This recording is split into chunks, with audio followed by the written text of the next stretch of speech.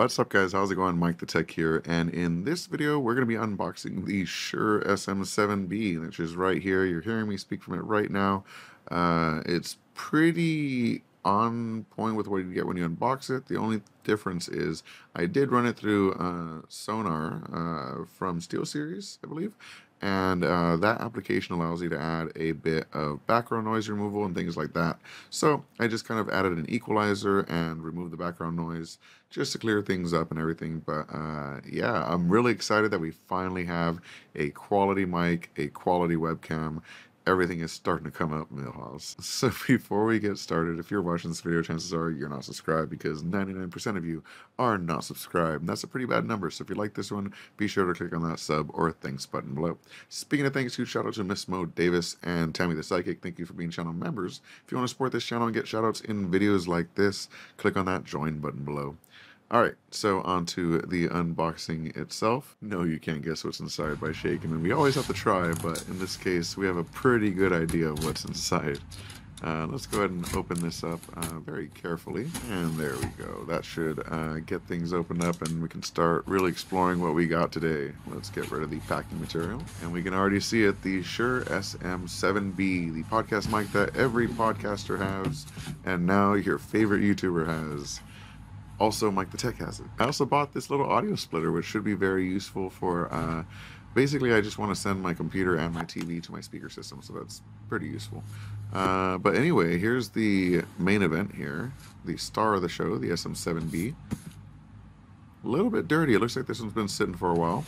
Surprising, because I figured these would go pretty quickly. There's all the specs, and let's go ahead and open it up. Slide this out first, and there's another sticker we need to open up, or a piece of tape I should say. There we go. Sure.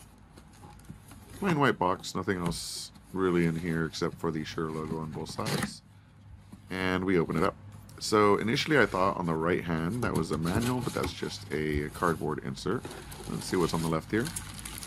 We do have another cover here for another windscreen, I should say, and that one's more for broadcast close-up mic usage, but I'm going to leave the classic one on and see how that works for me, because I kind of like the look of the classic one, but that's besides the point. We'll see which one sounds better. We also have a tripod or boom adapter there. And we can take this piece of cardboard out, which is very nice. Hey, there we go. We have a sticker. Always nice when companies include a little swag in there. So we got a Shure sticker. And the manuals, the owner manual and the information manual. Really nice to see. They had a custom molded cutout for the actual microphone. It's very secure, and it's not going to be sliding around or anything in there. It's nice to see. It is still cardboard, but it's a very secure cardboard, especially since it's a heavy mic. It's extremely, it's a weighty mic. Quality, I should say. Here we have a metal cover for, I assume, the settings on the back of the mic. If you don't want your guests to be messing with your settings while they're talking. And it comes with some Velcro, and then the microphone itself. Let's go ahead and take this out of the plastic, being very careful. I almost dropped it because it actually is very heavy. But boy, does that look nice. Isn't it just like that classic, well, I guess not the classic, but that modern podcaster microphone look? It's very sleek. So it's nice to know that the one that sounds best also kind of looks best, because I was very excited to set this up as part of my streaming setup. And it's a clean looking microphone for sure. Hopefully it's clean sounding as well. But yeah, that's it for this one.